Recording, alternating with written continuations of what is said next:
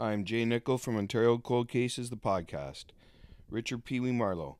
79 years ago, on July 18, 1944, 9-year-old Richard Peewee Marlow was last seen in South Etobicoke's Beta Street in southwest Toronto.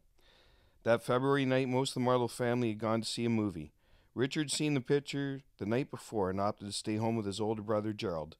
Richard went outside to ride his sister's bicycle. He hasn't been seen since.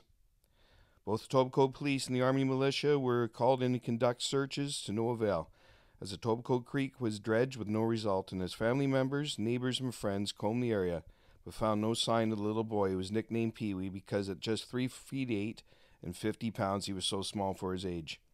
When he went missing, Richard had blonde hair, blue eyes, and a scar in his right temple by the hairline, and was last seen in dark blue windbreaker, lawn blue pants, a striped jersey, and gray cotton stockings with a yellow band around the top. The boy also wore an aluminum ring with the initials KL on his hand. The bicycle he rode was left behind in the yard. As of August 2019, none of Richard's siblings were alive. Thankfully, before this, Toronto Police had gathered DNA samples for the National Centre for Missing Persons and Unidentified Remains.